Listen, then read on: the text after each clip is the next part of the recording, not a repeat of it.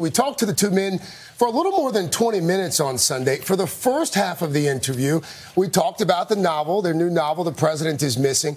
We then asked Clinton about the MeToo movement and the recent suggestion by some critics that he should have resigned during the Monica Lewinsky scandal, and whether, looking back now, if he would have handled that time differently.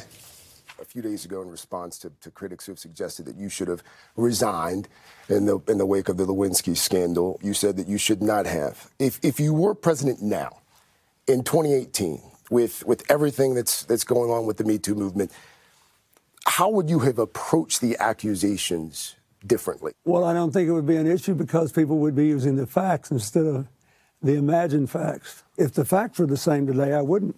In 1998, President Clinton shocked the world, first denying, then admitting to an affair with then White House intern Monica Lewinsky.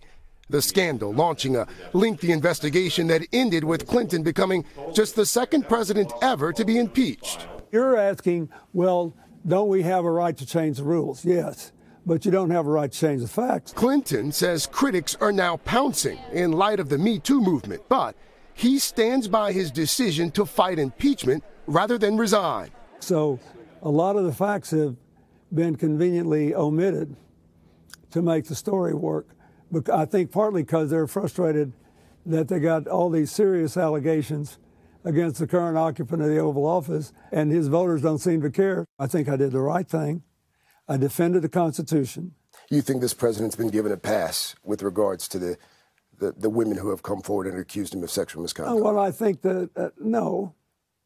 But it hadn't gotten anything like the coverage that you would expect. President Trump has been accused by numerous women of inappropriate sexual behavior, all of which he denies. I like the MeToo movement. It's way overdue. I think that it doesn't mean I agree with everything. I still have some questions about some of the decisions which have been made. This March, Monica Lewinsky penned an op-ed in Vanity Fair taking responsibility for her part in the scandal, but also admitting that years later she was diagnosed with PTSD from the unrelenting public scrutiny.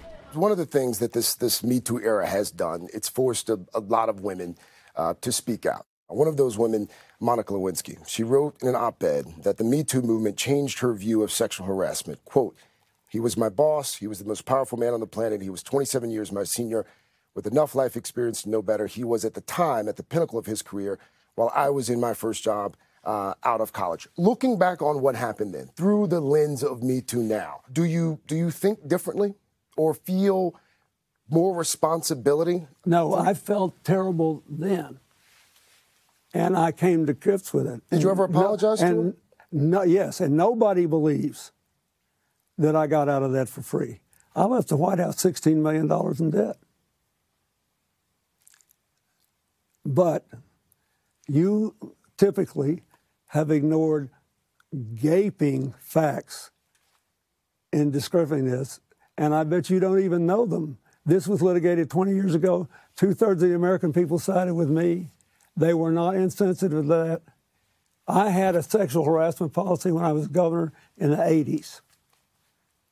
I had 2 women chiefs of staff when I was governor. Women were overrepresented in the Attorney General's office in the 70s for their percentage in the bar. I've had nothing but women leaders in my office since I left. You are giving one side and omitting facts. Mr. President, I'm not trying to present a side. You asked me if I agreed. The answer is no, I don't. And I asked if you'd ever apologized, and you said you had. I have. You've apologized to her. I apologize to everybody in the world. It is important to me that everybody who has been hurt know that the sorrow I feel is genuine.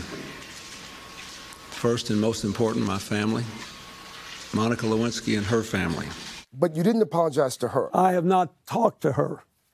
Do you feel like you owe her an apology? No, I do. I do not. I've never talked to her. But I did say publicly on more than one occasion that I was sorry. That's very different. The apology was public. And you don't think a private apology is owed? I think this thing it's 20 years ago. Come on. Let's talk about JFK. Let's talk about, LBJ. Stop already. I don't think You think President Kennedy should have resigned? Do you believe President Johnson should have resigned? Someone should ask you these questions because of the way you formulate the questions. I dealt with it 20 years ago plus, and the American people, 2/3 of them stayed with me, and I've tried to do a good job since then with my life and with my work. That's all I have to say to you. Fascinating. Mm-hmm. Yeah.